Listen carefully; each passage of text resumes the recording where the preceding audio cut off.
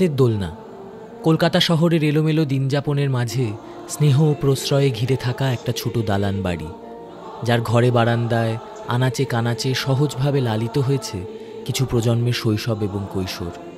1972 সালের অস্থির কলকাতায় শুধুমাত্র 2টি শিশুকে নিয়ে এই শহরের প্রথম ক্রেশ শুরু করেন মধুশ্রী দাশগুপ্ত, আমাদের আন্টি মাসি। তারপর থেকে দোলনার পরিসর বাড়লেও আন্টি মাসির দর্শন এবং আধুনিক চিন্তাধারাই রয়ে গেছে দোলনার ভিত হয়ে, এবং সেইটাই তার ঐতিহ্য। দোলনার 50 উপলক্ষে প্রাক্তনীদের এই প্রয়াস খানিকটা সেই ঐতিহ্যের দিকেই ফিরে দেখা, আর খানিকটা তাকে আগলে রাখা ভবিষ্যতের জন্য। এই ছবি, এই গান, এই ভালোবাসার স্মৃতিরোমন্থন আসলে যতটা দোলনার ততটাই আন্টি মাসিরও। দোলনায় আমরা যখন বড় হচ্ছিলাম তখন আমাদের কাছে যা যা জিনিস পৌঁছেছে, আমরা যা পেয়েছি, সেগুলো তো সবটাই আন্টি মাসি নিজের হাতে তৈরি। কিন্তু তখন আমাদের বয়সটাও অল্প ছিল, আর জিনিসটা আমাদের কাছে এতটাই সহজ আর সাবলীলভাবে পৌঁছেছে যে ঠিক মনে হয়নি যে তাই নিয়ে খুব একটা প্রশ্ন মনে তৈরি হয়নি। কিন্তু পরবর্তীকালে পৃথিবীর নানা প্রান্তে গিয়ে, নানা রকম মানুষের সাথে মিশে, নানা রকম পরিবেশে গিয়ে মনে হয়েছে যে আমরা যেভাবে বড় হয়েছি সেটার মধ্যে বেশ একটা অভিনবত্ব ছিল। এবং এটাও তার সাথে মনে হয়েছে যে যতটা অনায়াসে জিনিসটা আমাদের কাছে পৌঁছেছে, এই ভাবনাগুলো, ততটা তার পেছনে হয়তো অনেকটাই সচেতনতা, অনেকটাই প্রয়াস ছিল। তো সেটা থেকে খানিকটা কৌতূহল হলো, খানিকটা গল্প করার একটা তাগিদ হলো। তো আন্টি মাসির দরজা তো সবসময় আমাদের জন্য খোলা ছিল। সেই জন্য ভাবলাম আন্টি মাসির কাছেই যাই, গিয়ে আন্টি মাসিকেই বলি যে তুমি আমাদের একটু বলো আমাদের গল্প, তোমার গল্প, দোলনার গল্প। আন্টি মাসি, তোমার আন্টি মাসির নামটা কি করে হলো আমাদের বলো। এই বলো একটা গল্প। গল্পটাই বলো। প্রথম যখন শুরু হলো ক্রেশ, তখন তো আর স্কুলের কথা অত ভাবিনি। একটা ক্রেশের বাচ্চাদের জন্য নার্সারি সেকশন ছোট খুলেছিলাম। খুলে আমি চাইছিলাম যে বাচ্চারা আমাকে মাসি বলে ডাকবে, আমি চাই না আন্টি মাসি হতে। তো তারপরে একজন ভদ্রমহিলা মেয়ে, তাকে রাখলাম যে বাচ্চারা এসেছে তাদেরকে একটু পড়াবে, ছবি দেখাবে, ছবি আঁকাবে, এসব করাবে, এই তোমার অ্যাক্টিভিটিস নানা রকম। তো বাচ্চারা হই হই করে, আওয়াজ পাই, মাঝে মাঝে একদম করে না, আওয়াজ পাই না, এরম হতে থাকে। কয়েকদিন পরে হঠাৎ দেখি কোনো সময়ই ওদের আওয়াজ পাচ্ছে না। তখন আমার খুব অস্বাভাবিক লাগলো ব্যাপারটা।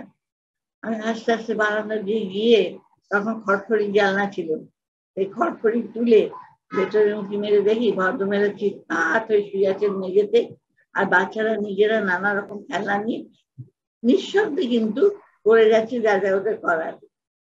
তখন তো আমার মাথায় হাত। তখন আমি ঢুকে বললাম যে কি এরকম তো করার কথা না, তোমার তো দেখি বলে কখনো করা যায়? তোমার একটা বাচ্চা 2 বছরের, একটা বাচ্চা 6 বছরের, এরকম করে তাদের কিছু শেখানো যায়? ভাগ ভাগ না হলে ক্লাস হয়ে যায়।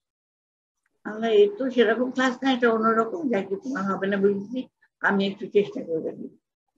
তারপরে আমি চেষ্টা শুরু করলাম যে একই ধরো তোমার একটা চার্টের মধ্যে ক্যাপিটাল লেটার লিখতাম, ক্যাপিটাল লেটার কেমন হচ্ছে, 3টে ক্যাপিটাল লেটার পরপর করলে কি আওয়াজ হচ্ছে ইত্যাদি করে করে বাচ্চাদের নিজেও শিখতে লাগলাম, এমন করে পড়ানো যাবে, আর ওদেরও শেখাতে লাগলাম।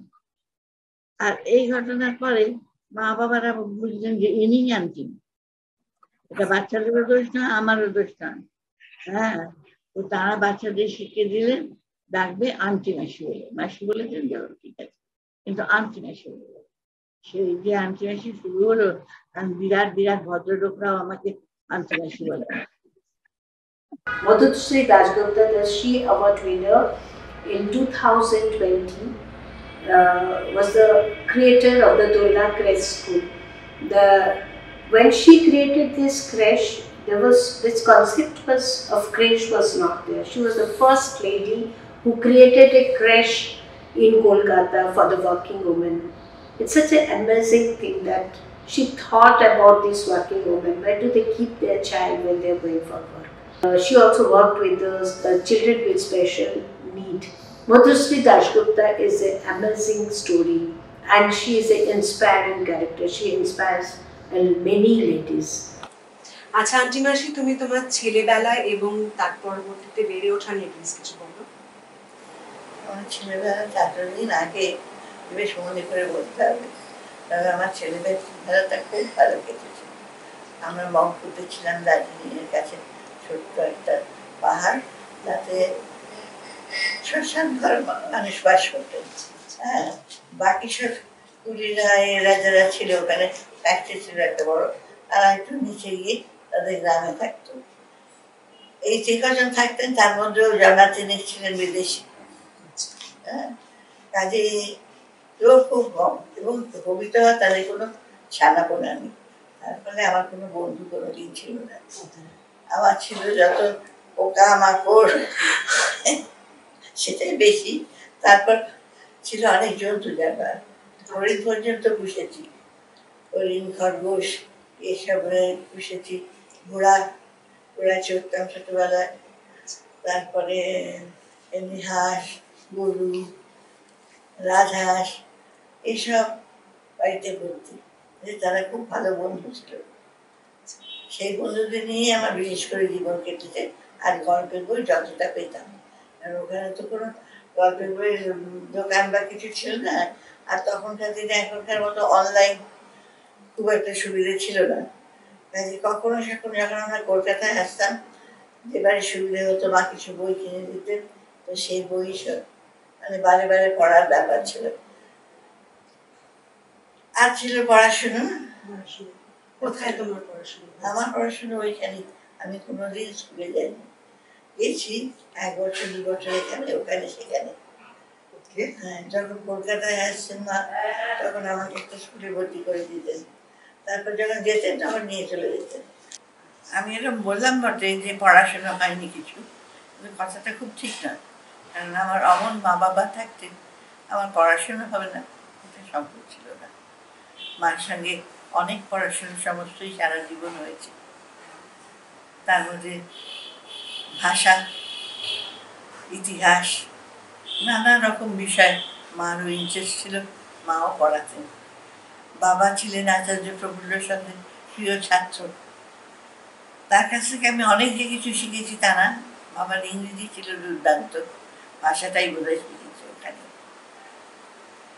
আমার ভাষাটা শিখেছি ছোটবেলাতেও। তখন রবীন্দ্রনাথ একজন গার্ভনেস রেখে দিয়েছিলেন, ইংলিশ গার্ভনেস।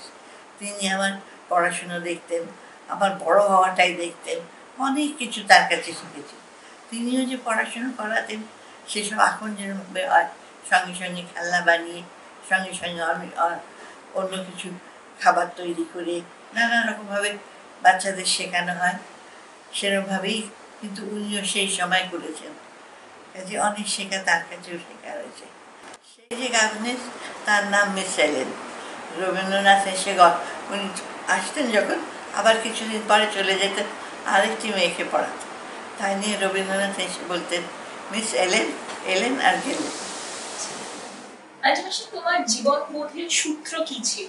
এই হচ্ছে সব থেকে আমার যে জীবন বোধ কি ছিল তাই যদি মনে করো আমি যা বইয়ে দাঁড়িয়েছি বা ব্যাগ করে দাঁড়িয়েছি, তাহলে বলবো সেগুলো সবই বই পড়ার থেকে এসেছে।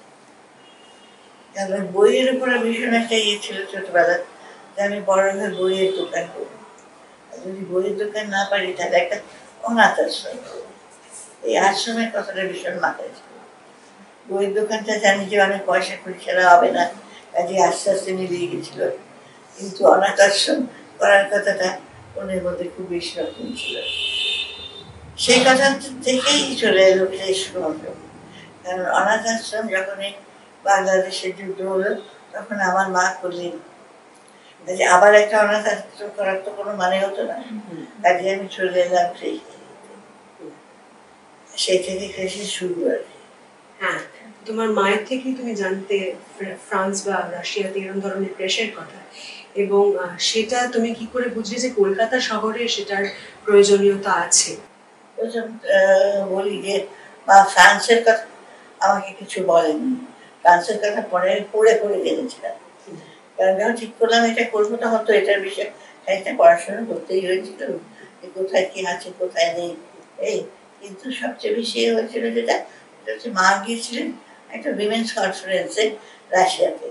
আমারও যাওয়ার কথা ছিল, কিন্তু তখন আমার সবে বিয়ে হয়েছে, কাজে যাওয়ার খুব সুবিধে ছিল না, তাই জন্য আমি যাইনি। তো মা যখন ফিরে এলেন মা তখন সঙ্গে অনেক ছবি এনেছিলেন। কিরম করে সব মানুষের ভাগ করে করে দিয়ে, পরিবারকে ভাগ করে করে দিয়ে মানুষের জীবন তৈরি করছে। মেয়েরা আলাদা ডরমিটরিতে থাকছে, ছেলেরা আলাদা জায়গায় থাকছে, সপ্তাহে একদিন বা মাসে একদিন তাদের দেখা করার অনুমতি মিলছে, নইলে তারা আলাদা। তাদের যেসব বাচ্চা কোনো ক্রমে হচ্ছে তাদেরকে দেখবে, তাদের জন্য ওইরকম ডরমিটরির মতো তৈরি হয়েছিল, which is a place supposed to be a place. হ্যাঁ, সেখানে সে বাচ্চারা বড় হচ্ছিল, কিন্তু খুব সুন্দর ব্যবস্থা হোক, হোক রাশিয়া, হোক যুদ্ধ করেছে, হোক সেপারেট করেছে মানুষ, ব্যবস্থার কোনো ত্রুটি নেই। হ্যাঁ, সেগুলো দেখে খুব ভালো লেগেছিল। আর রেশ করার কথা, ওটা তো দেখো সাধারণ মধ্যেই তখন বলছিল যে আমাদের দেশের মেয়েরা অবসর হচ্ছে, তারা নানা জায়গায় কাজে যাচ্ছে, তারা আর বাড়িতে বসে নেই, আমাদের মতো জীবন তাদের নয়, তারা অনেক অবসর হয়ে গেছে, কিন্তু তাদের তো এই সমস্যা ক্রমশই দেখা দেবে। হ্যাঁ, এবং দেখা হয়তো দেখছেও অনেক, সেটা তো দেখতে হবে। প্রথম যেদিন আমার মেয়ে, তখন 3 বছর বয়স, যেদিন ওকে ভর্তি করলাম সেদিনই আমি ন্যাশনাল মেডিকেল কলেজে গিয়ে আমার কাজে জয়েন করলাম। ওটাই আমার চাকরির প্রথম দিন, ওটাই দোলনার সাথে আমার প্রথম দিন। ফিরে এসে শুনলাম আমার মেয়ে প্রচন্ড কান্নাকাটি করেছে এবং বলেছে যে আমার মার কাছে যদি তুমি নিয়ে যাও, আন্টি মাসিকে বলেছে তুমি আমার মার কাছে যদি নিয়ে যাও তোমাকে আমি একটা লাল বেনারসি কিনে দেবো। ও ছোটবেলায় খুব পাকা পাকা কথা বলতো। তো দিদি আমাকে বললেন যে আমার একটা লাল বেনারসি পাওনা হয়েছে, কারণ আমি মার সাথে মেয়েকে দেখা করিয়ে দিলাম। তো সেই কথাটা আমার মনে ছিল। আমার মেয়ের বিয়ের সময় আমি দিদিকে একটা লাল বেনারসি, তো পরবেন না দিদি, একটা খুব সাধারণ লাল পাড় শাড়ি কিনে দিয়েছিলাম। দিদি খুব খুশি হয়েছিল যে এখনো মনে আছে সেই কথাটা। আমি বললাম হ্যাঁ মনে আছে। আর ছেলে ভর্তি হওয়া, ছেলেকে তো কাঁথা মুড়িয়ে 3 মাস বয়সে আমি দোলনায় ভর্তি করলাম। অ্যাকচুয়ালি সব থেকে মজার ব্যাপার হলো আমার ছেলের এই পৃথিবীতে আসাটাও আমার দিদির সাথে পরামর্শ করেই করতে হয়েছে। দিদি যখন আমায় নিশ্চিন্ত করলেন যে উনি আমার ছেলের দায়িত্ব নেবেন, তখনই আমি ভাবলাম যে এবার আমার মেয়ের একটা ভাই বা বোন প্রয়োজন। তো এই অভিজ্ঞতাটা, এবং দোলনায় দেওয়ার পর তারপরে যে অনেক ঘটনা ঘটেছে, তাতে আমার মনে হয়েছে দিদি ছাড়া আমি পারতাম না এইভাবে ছেলেকে মানুষ করতে। আমার সুবিধে ছিল যে আমার আমার শ্বশুর বাড়ির একটা একতলা মস্ত বড় জায়গা ছিল, যেটা খালি ছিল, যেখানে আমি এটা করতে পারলাম। এবং সেটা যদি আমি না পারতাম এবং তারা যদি সহযোগিতা না করতেন বাড়িতে, তাহলে আমি করতে পারতাম না, কারণ আমার একটা পয়সাও ছিল না। আমাদের যে ট্রাস্ট, তাতে লেখা আছে 1,700 না 800 টাকা নিয়ে শুরু করেছিলাম, সেই ছিল যা কিছু আর্থিক সম্পদ। How has Dolna evolved over the past 30 years? Well, Dolna has found a new home, and that has been the biggest change since my days. We were scattered over 6 to 7 rented places in different streets all around the Shukyo Park.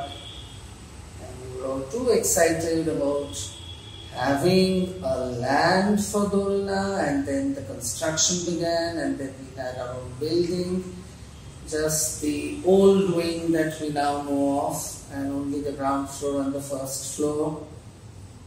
And we did not have a full year of classes in this new building.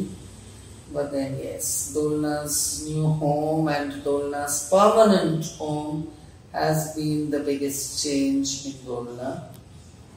আচ্ছা aunty মাসি, এই যে তুমি বললে একটুখানি পড়াশোনা করতে হয়েছিল, তো এটা কি মানে দোলনা কি অনেক পড়াশোনা করার পরে, অনেক পরিকল্পনার পরে? না না না না, একেবারেই না। আমি জামছেন তুলেছি, আমার তো টাকা লাগেনি, পয়সা লাগেনি, কিছু লাগেনি, নিজের বাড়িতেই করেছি।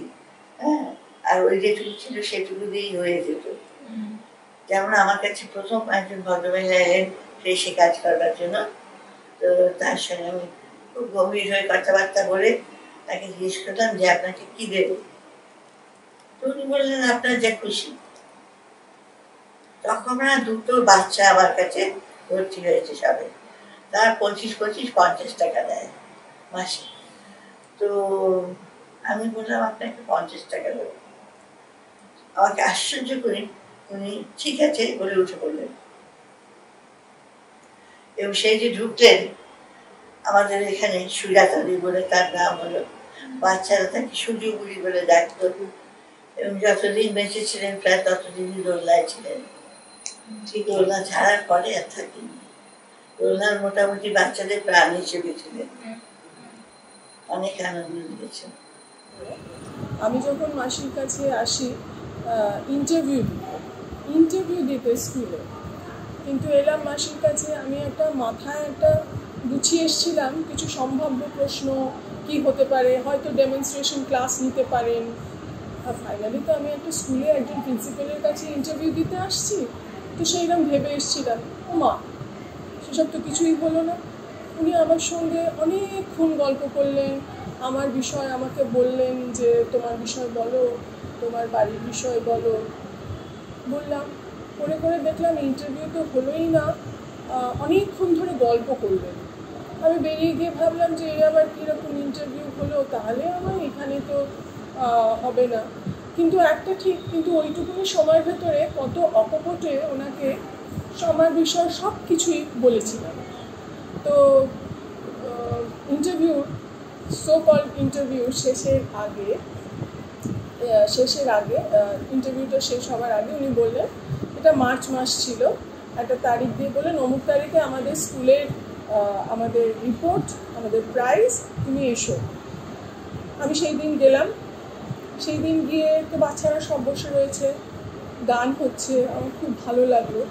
একটা জিনিস অভিনব দেখলাম যে সব বাচ্চাকেই চন্দনের টিপ পরানো হচ্ছে, হাতে ফুলের পাপড়ি দেওয়া হচ্ছে, মুড়ি লজেস দেওয়া হচ্ছে, এবং তারপরে তার হাতে রিপোর্ট দেওয়া হচ্ছে, যারা প্রাইজ পাচ্ছে তাদের প্রাইজ দেওয়া হচ্ছে। সে তো গেল, ওইটা আমার খুব ভালো লাগলো। গান তো খুবই ভালো লাগলো, সবাই মিলে ওরমভাবে গান হচ্ছে, বাচ্চারা সবাই গান করছে। এটা অভিনব একটা অভিজ্ঞতা আমার কাছে স্কুলে।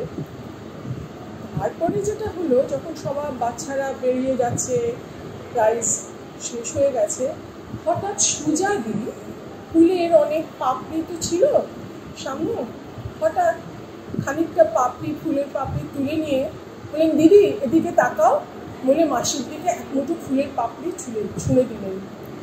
আমি ভাবলাম, এই রে, প্রিন্সিপালের দিকে ফুলের পাপড়ি এরমভাবে ছুঁড়ে দিলে এখন কি হবে। ওমা, দেখলাম সে কোথায় কি, মাসিও এক মুঠো ফুলের পাপড়ি তুলে বলে দাঁড়া বলে সুজাদির দিকে ছুঁড়ে দিলেন। মঞ্জুদি কোথায় ছিল জানি না, মঞ্জুদিও যোগ দিলেন তাতে। মঞ্জুদি খানিক ফুলের পাপড়ি তুলে সুজাদির দিকে। এটা চললো কিন্তু বেশ কিছুক্ষণ। আমার তো তখন ভীষণ মজা লাগছে। এইরকম তো দেখিনি, মানে সুজাদি, মঞ্জুদি, মাসি, লতা দিয়েও ছিলেন, এবং যারা ছিল হঠাৎ দেখলাম সবাই এই ওর দিকে ফুল ছুটছে, একটা দারুণ মজার ব্যাপার। আমি তো একদম মানে অবাক। হ্যাঁ, এইটা একটা স্কুলের পরিবেশ। আমি ভাবলাম এইখানে তো আসতেই হবে, মানে এই জায়গাটাকে জানতেই হবে। অনেক সময় তুমি দোলনায় যখন আমরা ছোট ছিলাম, দোলনা যখন শুরু হয়েছে, প্রথম দিকে তুমি এমন অনেক মানুষকে দোলনার সঙ্গে যুক্ত করেছো যাদের ধরো সেভাবে প্রথাগত স্কুলে পড়ানোর শিক্ষাগত যোগ্যতা বা সেরকম ব্যাকগ্রাউন্ড ছিল না। হ্যাঁ, কিন্তু তাদের সেইভাবে যুক্ত হওয়ার কারণে আমরা তাদের কাছে তাদের সাহচর্য পেয়েছি, অনেক আদর পেয়েছি, যত্ন পেয়েছি, গান শিখেছি। এই যে একটা একজন একটা বাচ্চাকে বড় করার জন্য যে কোন গুণ বা কিরকম কোয়ালিটি, আমরা সাধারণত কোয়ালিফিকেশনের ওপর জোর দিই, কিন্তু কোন কোয়ালিটিটা জরুরি বলে তোমার মনে হয়? প্রথম তো আন্ডারস্ট্যান্ডিং, আন্ডারস্ট্যান্ডিংটা থাকার দরকার। তার মধ্যে যে নিজেরও কিছু সহজাত শিক্ষা প্রশিক্ষণের ব্যাপার থাকে, হ্যাঁ, তো নিজের ভালো লাগার ব্যাপার থাকে, অনেক কিছু একসঙ্গে থাকে।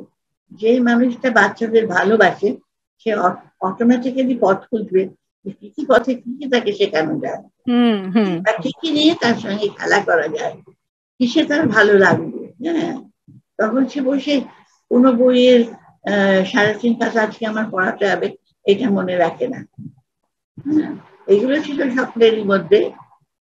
তারপরে নানা রকম খেলনা বানানো, খেলনা তৈরি করা, গান করা, নাচ, নানা রকম জিনিস ওদের শেখানোর মধ্যে তারা অটোমেটিক্যালি চলে আসছে। আমার কিছু বলতে কোনো ইয়ে হয়নি, হয়তো একটু এদিক ওদিক হয়েছে, তার বেশি কিছু না, যথেষ্ট সুন্দরভাবে পারতেন। একবার আমার মনে আছে, তোমাদের মনে নেই হয়তো, শর্মিলাদি কোন একটা ক্লাসে সহজ পাঠ পড়াতে, সেই বছর বিশ্বভারতী সহজ পাঠ ছাপছে না, কি ভীষণ মুশকিল, বুক লিস্টে নাম দেওয়া হয়ে গেছে। সহজ পাঠ পড়ানো আর অন্য বই পড়ানোর অনেক তফাৎ আমরা মনে করি। হ্যাঁ, সহজ পাঠ তো সেই পাঠ কোথায় পাওয়া যাবে? শর্মিলাদি কি করলেন, হাতে লিখে এক একটা চ্যাপ্টার তৈরি করে সব বাচ্চাদের দিলেন।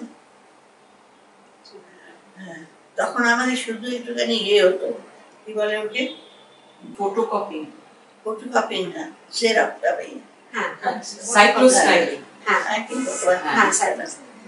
তো সেই করে ছবি তুলে কিছু ঘুরে অন্যদের সহজ পাঠ তৈরি হলো। মাঝে মাঝে পড়ানোর পর সহজ পাঠ ছেপে বেরোলো। আমার দোলনায় আসা সেই আমার 23 বছর বয়সে, আর যারা এই সৌভাগ্য যাদের হয়েছে আন্টি মাসির সঙ্গে কাজ করার, তার সাহচর্যে আসার, তাদের মধ্যে আমি একজন। কারণ আমরা খাতায় কলমে বলতে গেলে বা একেবারে তার সঙ্গে থেকে থেকে বলতে গেলে যা শেখার তাই শিখেছি। সেই শেখা যে কত তা বলে তো শেষ করতে পারবো না, তবে আমার জীবনে আমি বলতে পারি যে যে শিক্ষাগুলো আজও আমার কাছে মন্ত্রের মতো রয়ে গেছে, প্রথমটা হচ্ছে ধৈর্য। দ্বিতীয় বলতে পারি যে তাকে দেখেই শিখেছি যে কোনো কাজই ছোট নয়, আলাদা নয়। দোলনায় একবার এসে পড়লে এই বৃহৎ পরিবারের দায়িত্ব সবার সমান। সেটা আমি দেখেছি তাকেও। এমন দিনও গেছে কখনো তিনি হয়তো এগিয়ে গেছেন। প্রথম তো আমাদের একটা অস্বস্তি হতো, আমি তো পড়াতে এসেছি, সেখানে অন্য কাজ কি করব। কিন্তু যখন দেখেছি মাসি ঝাঁটাটা সামনে থেকে নিয়ে প্রয়োজনে ঝাঁট দিতে গেছেন, তখন ছুটে গেছি হয়তো না মাসি আমি করব। তখনই বুঝেছি যে তিনি কিন্তু কারোর অপেক্ষা করেন না, তিনি অন্তর থেকে বিশ্বাস করেন যা তিনি শেখাতে চান বা বলেন। সেই জন্যই সেই শিক্ষাটা এক প্রকার হাতে কলমে হয়েছে বলে, আর তাকেও পাশে পেয়েছি বলে জানি যে তিনি মুখে যা বলেন তা মন থেকে বলেন, এবং সেই জন্যই বোধহয় সেই শিক্ষাটা মজ্জাগত হয়ে গেছে। তারপরে যে কথাটা আমি অবশ্যই বলবো সেটা হচ্ছে যে তিনি বরাবর বলেছেন শাসন করো, কিন্তু শাসনকে শেষ করো আদর করে। একটা কথা আছে গান্ধারীর আবেদনে যে দণ্ডিতের সাথে দণ্ডদাতা যখন একসঙ্গে কাঁদে বা কষ্ট পায়, তার অর্থটাই বলছি, আমি লাইনটা বলছি না, তখনই কিন্তু সেটা শ্রেষ্ঠ পাওয়া হয়, শ্রেষ্ঠ বিচারও হয়। যদি আমি কারোকে শাস্তি দিই, তাকে যেন আমি সবসময় চেষ্টা করি তাকে আদর করে বা বুঝিয়ে, এবং সে যেন বুঝে যায় যে সে কিন্তু আমিও কিন্তু সমান কষ্ট পেয়েছি তাকে বকতে বা তাকে শাসন করতে, এবং সেটা যদি সে উপলব্ধি করে সে দ্বিতীয়বার আর সে কাজ করবে না, আর আমার শাসন করতেও হবে না। এমনিতেই দোলনাতে আমাদের শাসন খুব একটা করতে হয় না, হাত বুলিয়ে বকে একটুখানি গুছিয়ে দিলেই তারা বোঝে। মাঝে মাঝে হয়তো বা সেটাতে একটু গলা তুলতে হয়, বা হয়তো বা দু একটা কথা হয়তো বলে বউকে বলতে হচ্ছে, কিন্তু সেখানেও বাচ্চা যাতে কখনো বোধ না করে যে আমি তাকে কেন বকছি, এবং বকছি শুধুমাত্র আমার রাগ হয়েছে বলে, সেই বোধটা যেন তার মধ্যে কখনোই প্রবেশ না করে, সেই জন্য সতর্ক থাকতে তিনি শিখিয়েছেন এবং ধীরে ধীরে বুঝেছি তার মর্ম কী। আর একটা জিনিসও দোলনায় শিখেছি, সেটা হচ্ছে যে পরিবারের মধ্যে যেমন সবাই আমরা মিলেমিশে থাকবো, সে নতুন হোক পুরনো হোক, সেখানে পুরনোদের দায়িত্ব অনেক বেশি বাড়ে ক্রমশ, সে কথাটাও তাকে দেখেই শিখেছি। এবং যখনই যে কোনো সমস্যা নিয়ে তার কাছে গেছি, সেটা পড়ানো নিয়ে হোক, একেবারেই আমার ব্যক্তিগত হোক, কখনো এমন হয়নি যে তিনি আমাকে মন দিয়ে আমার কথা শুনেননি বা চেষ্টা করেননি আমাকে আমার সমস্যার সমাধান দিতে। তখনও এটাই মনে হয়েছে যে মানুষটা এত কাজের মধ্যেও কিন্তু যখন শুনছেন আমার কথা, কোথাও মনে হচ্ছে না যে তার মনটা পড়ে রয়েছে অন্যদিকে, আমাকে যথেষ্ট গুরুত্ব দিচ্ছেন না। তার থেকে এই পারিবারিক বন্ধনের যে দৃঢ়তা, সেইটা আমি উপলব্ধি করেছি বারবার। এছাড়াও যেটা অবশ্যই আমার না বলে চলবে না, বলাটা উচিত, সেটা হচ্ছে যে পড়ানোর ধরন। একটা কথা একদিন বলেছিলেন মাসি আমাকে, যে always try to read between lines, try to teach your children how to read in between lines, and that is how they will learn how to interpret, to understand better. আর সব বিষয়ের সঙ্গে প্রত্যেকটা যে একটা সম্পর্ক রয়েছে, they are interlinked, সেইভাবে পড়াবে। বই খুলে বইয়ে রিডিং পড়িয়ে যাওয়াটা কোনো কাজের কথা নয়।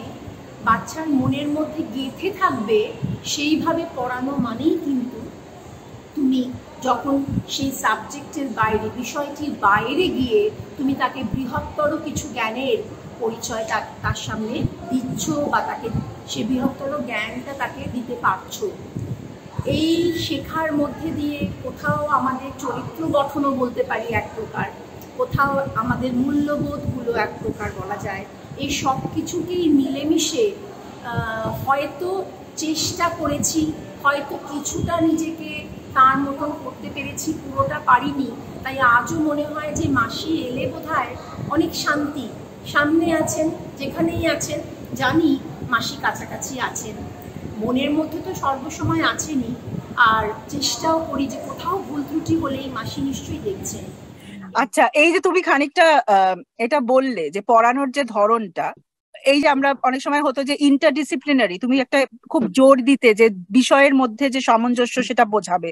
তারপর ধরো অনেক সময় হতো যে স্কুলে পিরিয়ড পড়াতে পড়াতে টিচার হয়তো সেখানে আমরা এতটাই আবিষ্ট হয়ে গেছি যে তুমি বলেছো যে পরের বিষয়ের টিচার কে আসার দরকার নেই। তো এইটা তুমি কিভাবে তৈরি করলে, মানে এটা কি তোমাকে কেউ উদ্বুদ্ধ করেছিলেন, বা তোমার নিজেরই ভাবনাটা কি করে এলো যে এরকম ভাবে পড়ানো যায় বাচ্চাদের? ভাবনাটা এলো আমি বলতে পারি না, তবে ভাবনাটা এই যে কি হলো যে বাচ্চাদের ভাবে পুট অন কাট অফ করে করে পড়ানো যায় না।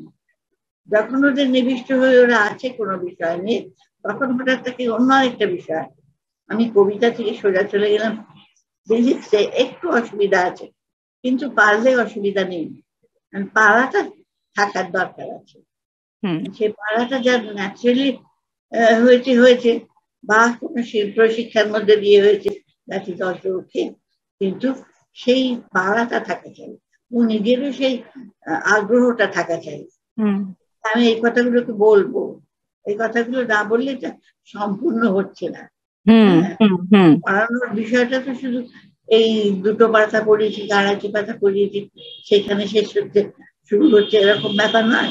পড়ানোর বিষয়টার মধ্যে যখন তুমি ঢুকে যাচ্ছ, তখন তুমি ও পাতা কিন্তু তোমার আর মাথায় থাকছে না, তখন তুমি কি বলবে সেটাই তোমার মাথায় থাকছে। সেটাই যখন তুমি স্মুথলি করছো এবং বাচ্চারা ইন্টারেস্ট পাচ্ছে, তখন তাকে থামানো যায় না, থামানো উচিত না। এবং সেভাবে শেখাতে অনেক সহজ ভাবে শেখায়, ভালোবেসে শেখায়। এরকম ছোটবেলা থেকে দেখেছি সব সময় নানান কাজে ব্যস্ত থাকতেন, কোনো সময় ঠিক বসে থাকতে দেখতাম না। বসে থাকা অর্থে সময় নষ্ট করা, সেটা করতেন না। অথচ সবসময় যে ব্যস্ত সমস্ত তাও কিন্তু না, স্থির ধীর, তার মধ্যেই কিন্তু সমস্ত রকমের কাজ করছেন বরাবরই, যেগুলো ঘরকন্নার কাজ, অর্থাৎ ঘর গোছানো, ঘর সাজানো, রান্না করা, সবই কিন্তু খুব নিখুঁতভাবে করতেন। পরে সেই নিখুঁতভাবে কাজ করা এই দোলনাতেও দেখেছি। স্কুলের প্রত্যেকটা কাজ, বাচ্চাদের কি খাবার এসেছে, তাদের কি খাবার আসবে, পরে যখন ক্যান্টিন শুরু হয় প্রত্যেক দিন বাচ্চারা কি খাবে, একরকম খাবার যেন দ্বিতীয় দিন তারা না খায়। কাজে সেখানে অনেক ভাবনা চিন্তা, নিখুঁতভাবে কাজ করা, নিখুঁতভাবে কাজ করানো, এইগুলোর দিকে বরাবরই মন ছিল এবং এখনও আছে। এখনও কোনো খুঁত দেখলে সেটা পছন্দ হয় না আন্টি মাসির। তুমি নিজে শুধুই শিক্ষিকা ছিলে না, মানুষ গড়তে চেয়েছ। তুমি যেমন যেভাবে বাচ্চাদের শিখিয়েছ সেইভাবে বড়দেরও শিখিয়েছ, এবং কোথাও এই শিক্ষা বাবা মাদের কাছে নিয়ে পৌঁছেছে। কিন্তু সবার এই শিক্ষার মধ্যে একটা ইউনিফর্ম ইউনিভার্সাল অ্যাসপেক্ট রাখাটা খুব দরকার। এত বছর ধরে এই ব্যালেন্সটা তুমি কিভাবে রাখতে পেরেছো? এই কথাটা আমার জানা নেই, কারণ এটা যে ঘটেছে সেটাও কিভাবে ঘটেছে এটা ঈশ্বরের ইচ্ছা, আমার নয়। আমি কোনোদিন ভাবিনি যে আমি সবাইকে শিক্ষা দিয়ে বড় করবো, আমার এত আছে, কিছুই শিখিয়েছি সকলের কাছে নানা রকম, কিন্তু ওটা হলো না। শিক্ষা আমাদের একার, তবে যদি আমাদের বাচ্চাদের মধ্যে যা শিখিয়েছে আমরা সেই কথাটা বড়দের মধ্যে কোনো রকমে ঢুকে গেছে, শিল্পিং করেছে, তাহলে সেটা হয়তো করেছে, সেটা অত কিছু জেনে না রে, এটা মনের আনন্দে ভেবে ভেবে লোককে অনেক শিক্ষা দিচ্ছি, এমন আস্পর্ধা আমার বড়দিনও ছিল না, আগে না।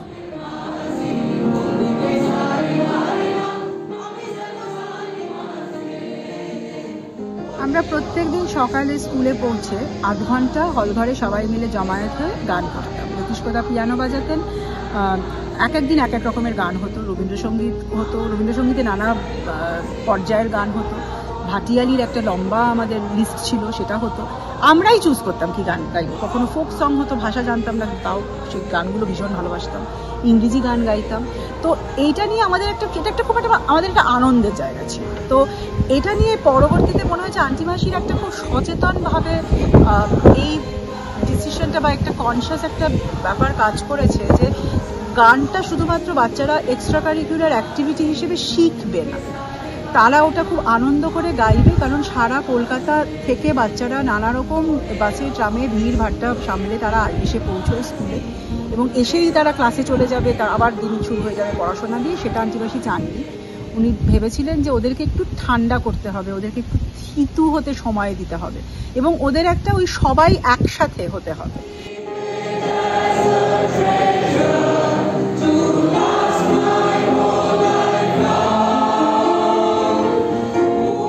এবং সেটার থেকে, এবং গানটা একটা খুব মজার একটা আনন্দের জায়গা, সবাই খুব হৈ হৈ করে গান করবে, এবং তারপরে যে যাও সবে নিজ নিজ কাজে ধরনের একটা ব্যাপার হবে। তো সেই আনন্দটা, গান নিয়ে যে এই একটা আনন্দ, কেউ কম জানে, কেউ বেশি জানে, কেউ ভালো পারে, কেউ কম পারে, তো সেটা নিয়ে যে আনন্দটা, সেই আনন্দটা আমার মনে হয় আমাদের মধ্যে রয়ে যাচ্ছে।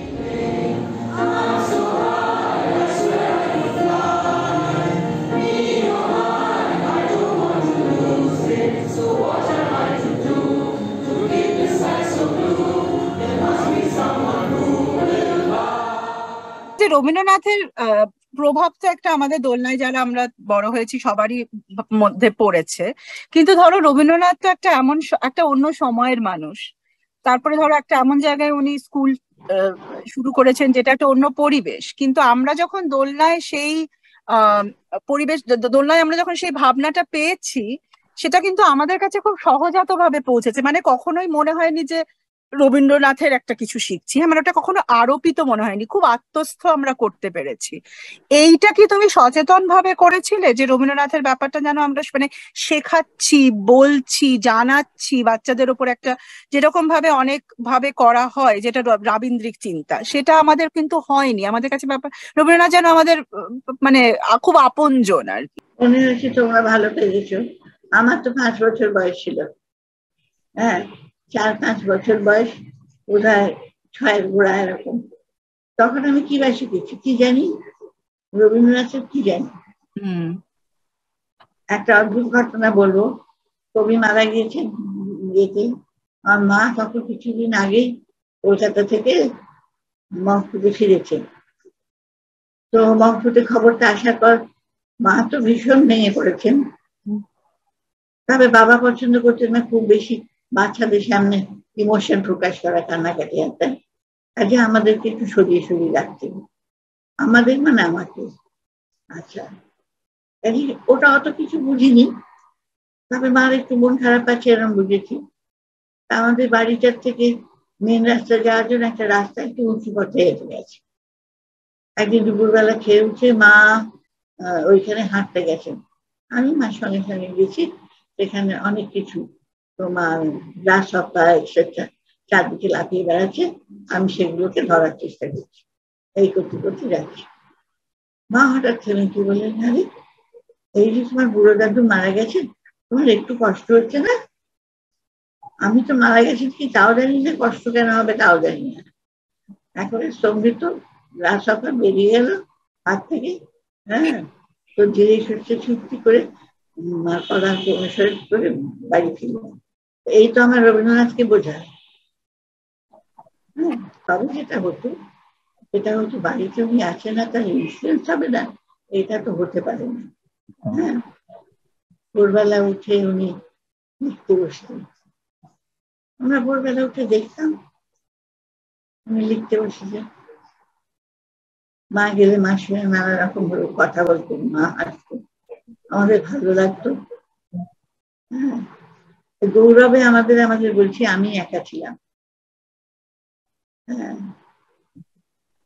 সন্ধ্যেবেলাটা ওখানে মার কাছে খুব ইম্পর্টেন্ট ছিল, বাবার কাছেও খুব ইম্পর্টেন্ট ছিল। বাবা ওর জন্য স্পেশাল চেয়ার বানিয়ে রেখেছিলেন, স্পেশাল স্ট্যান্ডিং ল্যাম্প। আমাদের যেটা বসার ঘর ছিল, লাইব্রেরি রুম অ্যাকচুয়ালি যেটা, সেইখানে উনি বসতেন ওই চেয়ারে, পেছনে আলোটা জ্বলত। আর বাড়ির লোকেরা তো বসতেনই, মংপুর পাহাড়ে যেখানে যারা আছে তাদের মধ্যে অনেকেই চলে আসতো, এসে ওইখানে বসতো। দরজা জানলা বন্ধ করে দিতে হতো, কারণ নইলে ভীষণ অসুবিধা, এর জন্য ওই বসা হতো, পিছনে আলোটা জ্বালিয়ে। আমি বসতাম ঘরের একটা পাশে একদম কোনায়, যাতে উৎপাত না করি। হ্যাঁ, আর মারা সবাই মাটিতে এতে ঠান্ডা মেঝে, ওখানে কাঠের মেঝে, তাহলেও ঠান্ডা, তাহলেও ওইভাবেই বসতেন। আর একদিন দেখছি সেই মত একটা ঢুকেছে, ঢুকে সে কোনো জায়গায় আলোটা লোক কাছে যাচ্ছে না। রবীন্দ্রনাথের ওই যে একেবারে রূপলি চুল চকচক চকচক করছে, সে মত সেখানেই ঢুকছে। হ্যাঁ, আমি কেউ সাহস করে কি তাড়াতেও পারছে না। হ্যাঁ, আর আমি কোথায় যায় না যায় সেগুলোই দেখছি। হ্যাঁ, খুব ভালো লাগছে। এমনি তার মার কাছে ভীষণ বকুনি খুব আসছে, কেন এখানে এরকম করছো, তুমি এক্ষুনি এখান থেকে চলে যাবো। আমি তক্ষুনি এখান থেকে আস্তে আস্তে করে বেরিয়ে পালালাম। এই হলো রবীন্দ্রনাথের প্রভাব আমার উপর। তারপরে তোমার নানা মানুষের আসা যাওয়া, আমাদের শান্তিনিকেতন যাওয়া, সে ধরো একদিন দুদিনের জন্য আসছিলাম, কিন্তু আমরা উঠতাম গিয়ে শান্তিনিকেতনে উত্তরায়ণে। রবীন্দ্রনাথ এখানে এলে যেতাম জোড়াসাঁকোতে। হ্যাঁ, খুবই বেশি একটা যাতায়াতের ব্যাপার ছিল, তার ভালো লাগা না লাগার ব্যাপার ছিল। এরকম ভাবে ঘর সাজিয়েছেন, ফুল সাজিয়েছেন, দেখার ব্যাপার ছিল। কি চাদরটা গায়ে দিয়েছেন, সেটা জাভা থেকে আনা বাটিকে না আমাদের এখানে টাকির কাজ করা কিছু, সেগুলো বোঝাচ্ছে না, চোখ হয়েছিল। কোনো সময় হয়েছে, কখন হয়েছে জানা নেই। তার তোমাদের মধ্যে গিয়ে সেগুলো যে কাজে লেগেছে, এ আমার ভীষণ পাওয়া। তোমাদের যে পাওয়া তার থেকে আমার অনেক বেশি পাওয়া, আমার অনেক বেশি পাওয়া। কোনোদিনও কোনো প্রচার কোনোভাবেই করতে ভালোবাসেননি। এই যে এত কাজ করেছেন দোলনার আগে থেকে, অনেক আগের থেকেই তো কাজের শুরু। আমরা ছোটবেলা থেকেই দেখতাম অনেক মহিলারা আমাদের বাড়িতে আসতেন, এসে সেলাই শিখতেন। তারা পরে শুনেছি তারা বাংলাদেশ যুদ্ধের পরে এখানে কলকাতায় এসেছিলেন, শহরে এসেছিলেন কাজ খুঁজতে এবং থাকতে, তাদের প্রয়োজন ছিল। সেই সব মহিলাদের জন্য এইসব ব্যবস্থা করেছেন। যখন আমরা স্কুলে থাকতাম, যখন বাড়িতে সকলে অফিসে চলে যেতেন, তখন আন্টি মাসি এদেরকে বাড়িতে ডেকে নিতেন। এরা কাজ শিখতেন এবং তাদের সেই কাজগুলো, হাতের কাজগুলোর জন্য এক্সিবিশন আন্টি মাসি নিজেই আয়োজন করতেন এবং সেই টাকাটা আবার তাদের কাছে যেত। কাজে শিক্ষাও দেওয়া হতো, তাদেরকে একটু আর্থিকভাবে তাদের প্রয়োজন মেটানো হতো। এসব করতে দেখেছি। আমরা একটা সময় ম্যাড্রাসে চলে যাই ট্রান্সফার হয়ে। সেই যতদিন ওখানে ছিলাম, খুব বেশি দিনও নয়, কিন্তু তার মধ্যেই খুঁজে খুঁজে মাদার টেরিজা কোথায় কাজ করেন সেখানে চলে যেতেন, সেখানে গিয়ে কাজের চেষ্টা। আর সবসময় মনে করেছেন সমাজের জন্য কিছু করা দরকার, শুধু নিজের পরিবারটুকুর জন্য নয়, কিন্তু তার বাইরে বৃহত্তর সমাজের জন্য কিছু কাজ করা দরকার এবং তাতে নিজেকে জড়িয়ে রাখা দরকার আছে। এই যে তুমি আমাদেরকে বড় করেছো, পড়ানোর পাশাপাশি লাইফস্টাইল, গ্রুমিং এবং নান্দনিকতা বা সৌন্দর্য বোধের যে শিক্ষা তুমি আমাদেরকে দিয়েছো বা যে দিতে হবে, সেই ভাবনার উৎস কোথা থেকে? আমার লাইফস্টাইলের জন্য। আমি নিজে ছোটবেলায় আমার একজন ইংরেজি আলোচক ছিলেন, রবীন্দ্রনাথ তাকে দিয়েছিলেন। তিনি আমার বাড়িতে থেকে সবকিছু, আমার পড়াশোনা দেখা, বাইরে কি হচ্ছে না হচ্ছে দেখা, নেচার স্টাডি দেখা, নানা রকম জিনিস দেখা তিনি সেই ছোটবেলা হাতে করে খেলনা বানানো, তিনি বানাতেন, আমি বসে দেখতাম। পরে আমি যখন সমিতি করেছি, আমার একটা সমিতি ছিল, 11 বছর সেখানে মেয়েদের কাজ শিখিয়েছে। আর সেই হাতের কাজ তারা বিক্রি করেছে বলে মোটামুটি আর্নিং হয়েছে তাদের। অন্তত সেই সব মেয়েরা খুবই ভালো রকম করেছে। সেগুলো সবই মিস এলিন যা দেখাতেন তার থেকেই থেকে গেছে বেশ আর কি, মানে মাথা দিয়ে গেছে। তখন ছোটবেলায় পারিনি হয়তো, কিন্তু বড় হয়ে সেগুলো মনে করতে পারাটা শক্ত হয়নি। ওদের সেগুলো শেখানো। আর শুধু ওরা, ওদের মাথার বালিশ একজনের পায়ের দিকে, একজনের মাথায়, এটা কারোর বিশ্বাস কারোর উপরে না। আর বাচ্চাদের মাথায় লাগিয়ে দিতাম, মানুষটা মনে করতে পারছি না নামটা, চিত্রনেলা, বালিশের ধারে ধারে লাগিয়ে দেওয়া হতো। আর এদিক ওদিক করে শুধু কারো নিঃশ্বাস কারো ঘাড়ে পড়তো। তারপরে কিন্তু একদিন হলো কাণ্ড, সকালবেলা বিভিন্ন রোডের বাড়িতে প্রচুর বাবা মা জড়ো হয়েছেন, হই হই চলছে। আমাকে তো তাড়াতাড়ি দেখে পাঠিয়েছে ওরা ডিরেকশন। আমি তখন তিলক রোড থেকে ছুটতে ছুটতে এসেছি। কি হয়েছে না, একজন মা ভীষণ এখানে ইয়ে করছেন, তার বাচ্চা ঘুমোতে চাইছে না রাত্রিরে, বাইরে দিনের বেলা ঘুমোতে চাইছে বাড়িতে, বলছি ওইটা লাগিয়ে দাও, ওকে নিশ্চয়ই ওই ওরকম জাতীয় জিনিসটা দিয়ে ঘুম পাড়ানো হয়, তাই জন্য বাড়ি এসে ঘুমোতে চাইছে। তখন তো একটা কাণ্ড, কি করে প্রমাণ করি তা নয়। তাও অনেক বলে চলে, এবং অনেক বন্ধু বাবা মারাও ছিলেন, তারা না না এরকম হতে পারে না তাই না বলাতে সেদিনটার মতো ছুটি। এই হচ্ছে লাইফস্টাইল। দোলনার অনেক কথা, আন্টি মাসির অনেক গল্প আমি আমার ছাত্রছাত্রীদের মুখে শুনেছি, যারা প্রেসিডেন্সিতে পরবর্তীতে পড়তে এসেছে। এবং ওদের সাথে কথা বলে আমার সবসময় মনে হতো যে ওদের বোধ, বুদ্ধি, পৃথিবীকে দেখা খুব স্বকীয়, অনেকের থেকে অনেকটা আলাদা। দোলনা তো অনেক স্কুলের থেকে অনেকটা ছোট স্লাইড, ছোট দোলনা, ছোট খেলার জায়গা, যেখানে বাচ্চারা হারিয়ে যায় না। ছাত্রছাত্রীর সংখ্যাও কম, এবং কম বলেই বাচ্চাদের চোখে তার স্কুল অনেক বড়। ক্লাসে খুব বেশি দামি পেন্সিল বক্স অ্যালাউড না হওয়া, তারপরে পরীক্ষা শেষে সবাইকে ফুল ও বই উপহার দেওয়া, আমার মনে হয় এগুলো সবই আসলে এক বড় মূল্যবোধের প্রতীকী, যেমন সংবেদনশীলতা, সমবেদনা, সংযম। আমার সোশ্যাল সায়েন্স ছাত্র হিসেবে এটা খুব ইন্ট্রিগিং মনে হয় যে how the small is so beautiful, how the little can be so powerful. দোলনায় ক্যারেক্টার ডেভেলপমেন্ট চিরকাল প্রধান, কিন্তু আজকের যুগে ক্যারেক্টার ডেভেলপমেন্টের প্রয়োজনটা গুরুতর হয়ে উঠেছে। এই ব্যাপারে তুমি কি মনে করো? আরো কি করা উচিত আমাদের?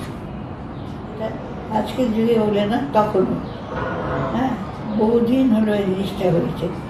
আমাদের বাবা মায়েদের সময় থেকে, তারপর থেকে আস্তে আস্তে মানুষ অনেক অন্যরকম হয়ে গেছে, অনেক স্বার্থপর হয়ে গেছে, অনেক তাদের চাওয়া অনেক বেশি চাওয়া এবং সঠিক চাওয়া না, সেইগুলো তো অসুবিধা। সেইখানে বাচ্চা শিক্ষা দিতে গিয়ে তাদেরও অসুবিধা হয়েছে। বাচ্চারা ভুলভাবে অনেক কিছু শিখেছে, বাচ্চারা হয়তো নিজেরা শিখতেও চায়নি। এমন একটা ঘটনা বলি, আমাদের একটি বাচ্চা, তাকে তার বাবার রোগ নিয়ে যেতে কোনোদিন সময় করতেন না, আসাও সময় নেই, যাওয়াও সময় নেই, বাচ্চা এলেও বাচ্চা গেল। তারপর ওরকম একদিন এসেছেন দেরি করে বেরিয়ে গিয়ে বাসে উঠেছেন তড়িঘড়ি, নিজে আগে ছেলে পরে। তারপর বাসে উঠে এমন জায়গায় দাঁড়িয়েছেন যে কন্ডাক্টর ওকে দেখতে পাচ্ছে না এবং উনি পয়সা দিচ্ছেন না। ছেলে বলেছে যে তুমি দাও, বাবা বলেছেন চুপ তো। হ্যাঁ, পরের দিন ছেলে এসে সেই গল্প আমাদেরকে করেছে। এইখান থেকে অনেক কিছু কথা বেরিয়ে আসে, বোঝা যায় যে কী করার না করার। এমন করে ছোট শিশু বেশ ভালো করে মনের মধ্যে বুঝতে পারে কোনটা সঠিক কোনটা নয়, তো তাদের সেই কথাটা শেখানো খুব শক্ত না, বুঝিয়ে দিলেই বোঝে, ভাবলেই ভাবে ঠিক করে, ভাবনাগুলো সুন্দর করে দেয়। এটা আমাদের কাজ ছিল সকলে, দোলনায় সবাই মিলে সেই কাজই করেছি, যে বাচ্চাদের মনগুলো সুন্দর হবে। কখনো কারোর সঙ্গে ভুল ভাবনা নেই। সারা দোলনায় কোনো ছেলে মেয়ে কোনোদিন মারামারি করেনি, কিন্তু তাই বলে তাদের যে চরিত্র বল নেই এমন আমি বলতে পারবো না। যথেষ্ট তাদের মনের জোর বলার জন্য আছে, কিন্তু তারা কোনোদিনই ওসব করেনি। খেলাধুলো বলে খেলাধুলো, মারপিট নয়। এইগুলো যে পরিষ্কার করে ওরা শিখেছে, এই কথাগুলোই হয়তো কোনো সময় বাবা মারাও বুঝতেছেন সঠিক কথা। যখন দেখেছেন যে পরীক্ষা দিতে গিয়ে তাদের বাচ্চারা কোনোদিনও মনে করেনি যে দেখে লিখবো, ও কি দেখছে সেটা দেখে লিখবো, এইসব কথা যে তাদের বাচ্চারা মনে করেনি। বাড়ি এসে সে কথা তারা বলেছে, আলোচনা হয়েছে, তখন তারা বুঝেছেন যে তফাৎটা কোথায়। সেটা তারা অ্যাকসেপ্ট করে নিয়েছেন। সেই অ্যাকসেপ্টেন্সের মধ্যে দিয়ে আমাদের যা বলা সেটা বলা হয়েছে। Dolna is also an art of refraining from being like everyone else. সবার সাথে চলে, সবার সাথে থেকেও কি করে স্বতন্ত্র থাকা যায়, এটা বোধহয় জীবনের খুব বড় একটা খুব মূল্যবান শিক্ষা। আমার মনে হয় দোলনা সেই শিক্ষাটা তার ছাত্রছাত্রীদের মধ্যে দিতে পেরেছে, এবং এটা তো একটা চিরকালের সংগ্রাম। সবার সাথে থেকেও কি করে অনন্য থাকা যায়। আই থিঙ্ক আন্টি মাসি embodies this idea of the অনন্য। একটি গানের সন্ধে আমার মনে আছে, আমাদের সৌভাগ্য হয়েছিল আন্টি মাসির সাথে দেখা করার, সেখানে বর্ণ গিয়েছিল আমার সাথে।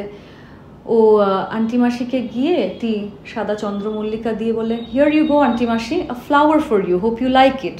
তা আন্টি মাসি তো প্রচণ্ড জড়িয়ে ধরে আদর করলেন ওকে, এবং গোটা 3-4 ঘন্টা বোধহয় ওই গানের অনুষ্ঠানটা চলেছে।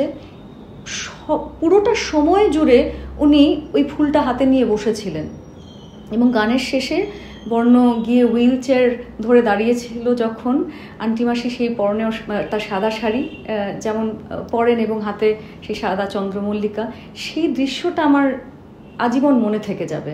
তুমি বলো যে দোলনাকে তো তুমি গড়ে তুললে, এবারে দোলনা কি কোনোভাবে তোমাকে গড়লো, বা দোলনা তোমাকে কি দিল? আমাকে কি দিল বলে আর কিছু বলা যাবে না, সবই দিল। যে মানুষ জীবনে যা চাইতে পারে তারও কিছু বেশি দিল, তার কথা আমি বলতে পারবো না আমাকে কি দিল। এবার আসি তোমার ছেলে মেয়েদের কথায়। জ্যোতিষ্কদা এবং মধুরাদি, তারা তো পড়াশোনা করেছেন এবং অন্য কিছু করতে পারতেন, অন্য রকম কাজ, কিন্তু তারা সেটা কখনোই করেননি। গোড়ার থেকেই দোলনার সঙ্গে যুক্ত তারা। তোমার কি কখনো মনে হয়েছে যে তারা যদি না থাকেন তোমার পাশে তাহলে কি হবে, বা তোমার কোনোদিনও ভয় করেছে কি যে তারা তোমার পাশে থাকবেন না এই কর্মকাণ্ডে? এইরকম আলোচনা আমি কোনোদিন করিনি যে তোমরা না থাকবে কি হবে। বরঞ্চ যখন ওদের ছেলে এসে যোগ দিয়েছে তখন ভেবেছি, তার আগে থেকে ভাবতে শুরু করেছি যে এবারে মুশকিল হয়ে যাবে, কারণ ওরা অনেক বড় হয়ে গেছে।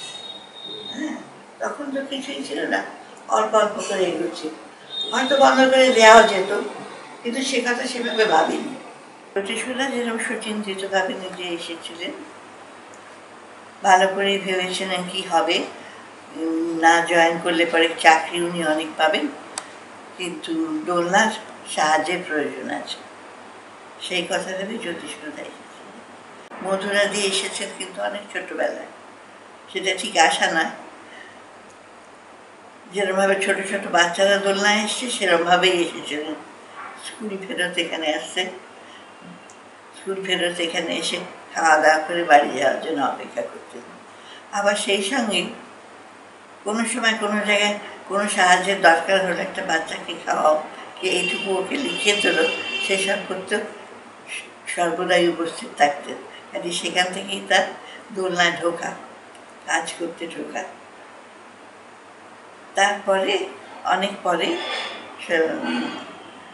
পড়ানোর জন্য প্রিপেয়ার হয়ে এসে ভর্তি হয়েছে। এই যে স্কুল এবং পরিবার, সেটার মধ্যে তোমরা তফাৎ কি করে করো এবং কি করে এই ভারসাম্যটা বজায় রেখে এসেছো এতকাল? আলাদা কোনোদিন মনে হয়নি। আচ্ছা, এক বাড়ি থেকে আরেক বাড়ি যাওয়া, আরেক বাড়ির কাজে একরকম, এ বাড়ির কাজে একরকম, এতই মানে ওভেন ইনটু দ্য যে কিছু সেরকম হয়নি। আর নীলাঞ্জনাদিও যে এসেছেন, সে বেচারি এত ভাবেননি বিয়ে করবো ঘাড়ের উপর একটা স্কুল চেপে বসবে, এই কথাটি না ভেবেই সে বিয়ে করেছিল।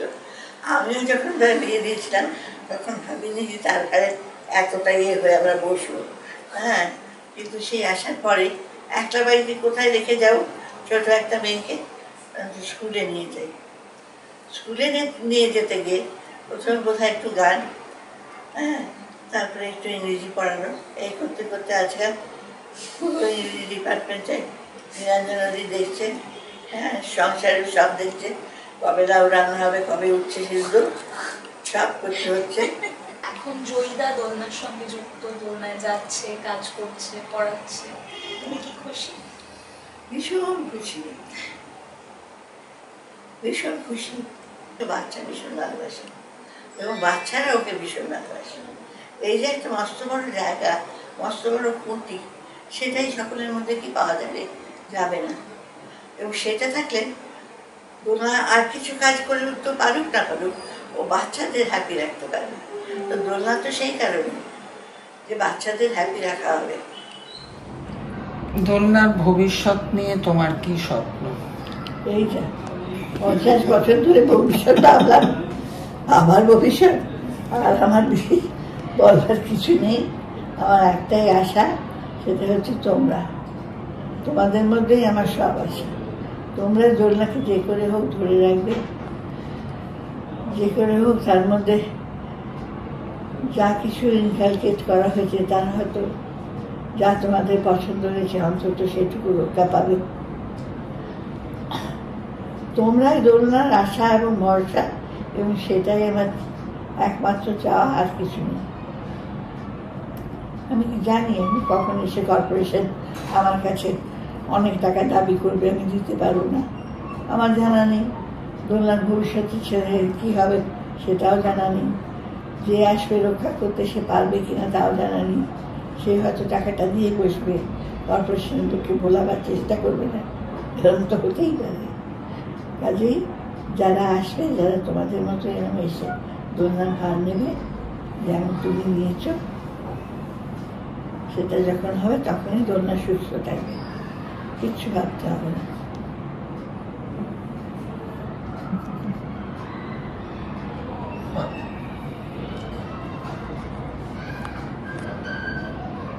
Do I remember the first day here at Dolna as a teacher? Of course I do, because I had travelled all the way from Bangalore to Bombay to collect my luggage and then boarded a train. I reached Howrah early in the morning at 4 a.m. I reached Aunty Mashi's house, and it was with Jyotishkora, Nilanjanadi and Joey, who was then in class 2, and we came to school together. And it was formally announced that I am joining Dolna permanently. I remember having worn my favorite red shirt for that occasion. That was my way of celebrating that day. And what else? Yes, I had a special lunch organized by Aunty Mashi for me. And the best part of it was a huge portion of mashed potatoes. তোমার কি বলার আছে এই দোলনার বাইরে যে শিক্ষাক্ষেত্র, এই যে শিক্ষকরা বা স্কুল পরিচালনা যারা করেন তাদের প্রতি কিছু মেসেজ তোমার আছে?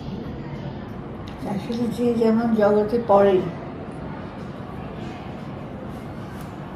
তার সেই রকমই জীবন এবং ভবিষ্যৎ হয়, সেটাকে কেউ কন্ট্রোল করতে পারে না, বলেও দিতে পারে না যে তোমাকে এটাই করতে হবে, কারণ সেখানে কি কি আঘাত সংঘাত আছে সে তো জানা নেই। অনেক অসুবিধার বাইরের জগতে, আমাদের এই ছোট্ট জগতের বাইরের জগতের কথা বলছি, সেখানে অনেক অসুবিধা। একটা চাকরি পেতে, একটা স্কুলের সাধারণ স্কুলের টিচার হতে যে কত বাধা অতিক্রম করতে হয় সে বলার না। পয়সা তো দিতেই হবে, যাদের যাদের পয়সা দেবে তারা কিরম মানুষ এবং কি কারণে পয়সা চাইছেন, কেন অত পয়সা দেবে, এবং দেওয়ার পরেই সে শান্তি স্বস্তিতে একটা স্কুলে কাজ পাবে, এরকম কোনো ঘটনা নেই। তার তো প্রথমেই এখানে সংঘাত, প্রথমেই তো মনটা বিগড়ে গেল। তারপরে তার করার আশা ইচ্ছা স্কুলে থাকতে থাকতে, কাজ করতে করতে, আস্তে আস্তে বাচ্চাদের সঙ্গে আপন হয়ে মিশতে মিশতে তার ইচ্ছাগুলো আস্তে আস্তে ফুটে উঠবে। তাকে কেউ শেখাতে পারে না, কিছু করতে পারে না। বা যদি সেরকম মানুষ সঙ্গে থাকেন যারা এগুলোকে অতিক্রম করে চলছে, তবে তার কিছু সাহায্য হয়। নতুবা মানুষের খুব অসুবিধা হয় জগতে, তাকে ঠিক করা, বলা, এগুলো বলার দায়িত্ব কেউ নিতে পারে না। এটুকুই বলতে পারে, যা কাজ করবে, যাদের নিয়ে কাজ করবে, আনন্দে করো। ওই আনন্দের মধ্যে দিয়েই স্বশিক্ষা আসবে, সুশিক্ষা আসবে। আনন্দটাই দরকার বড়। বাচ্চাদের সঙ্গে কাজ করতে আনন্দ না পাওয়াটাও খুব কঠিন। ঠিক পরিষ্কার করে সুন্দর করে বোঝা যে আমি কি করছি, আমার বাচ্চারা কি করছে, ওদের কাছ থেকে আমি কি পাচ্ছি, আমি কি দিতে পারি, এই ভাবনাগুলো পরিষ্কার না হলে শত পড়াশুনো করে অনেক কিছু জেনে ট্রেনিং নিয়ে সেই জিনিস হয় না। এটা একটা ভেতরের অনুভূতি, ভিতর থেকে আপনি ফুটে উঠবে, হয়তো উঠবে না। তবে কিনা আস্তে আস্তে থাকতে থাকতে, অনেকদিন ধরে দেখতে দেখতে বহু মানুষেরই অনেক বদল হয়েও যায়। বাইরের সংসারটা একটু কঠিনও বটে, সবসময় সুন্দরও না। সেই 9টা অতিক্রম করা মুশকিল। আমরা একটা জগৎ জুড়ে সেইখানে মহানন্দে থেকেছি। সেটা খুব ছোট্ট, কারো কাছে কিছু আমাদের হুলস্থুল করে চাইতে হয়নি, তাও হয়েছে, বলবো না যে হয়নি, কিন্তু সেখানে এত সুন্দর মানুষের সহায়তা পেয়েছি যে যে যা কষ্ট আমরা করেছি সেগুলো সেরমভাবে গায়ে লাগেনি, অতিক্রম করে সহজ হয়েছে, কঠিন হয়নি। কাজে সব মিলিয়ে আমাদের যে প্রফুল্লতাটা, এটা আমরা সকলে একসঙ্গে আছি এবং এই একসঙ্গে থাকাটাই আমাদের কাছে বেশ বড় ব্যাপার, বেশ আনন্দের। যা করছি তাই আনন্দ। আজ ওই ছেলেটা কি বললো, ওই বাচ্চাটা পড়ে গিয়ে কি হয়েছে, এই সমস্ত আলোচনা করতে করতে যে দিন চলে যায়, সেখানে 5টা বাজে কথা ভাবার তো সময় থাকে।